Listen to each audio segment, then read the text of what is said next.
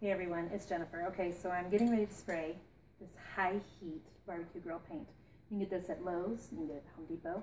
Notice how I put a piece of tape everywhere up close to the gold trim, and then I've put newspaper out of the recycle bin to keep that down. Hopefully, you toss me that tape over there. I see one hole right here, and I'm just going to, thank you.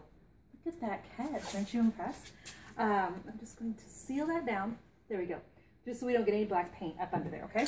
So, did you guys know that you're supposed to shake spray paint for like a minute to 2 minutes or something until the marbles, you know, sounding really loose, which that sounds great. I've also kind of tested it out down here just slightly, keeping in mind that I just painted this tile. I do not want to get any paint on it. So I'm going to go ahead and just do a light coat on here, okay? The rule with spray paint is this. Several light coats trump one heavy coat every day of the week, okay? We're gonna have to come back from the other angle when I'm on the other side, and that's gonna be fine. This will take probably a minute for me to spray. Then we'll take everything, or let everything dry, and then I'll go from a different angle, let everything dry, we'll take everything off, it'll be done, okay? So I'll see you real soon.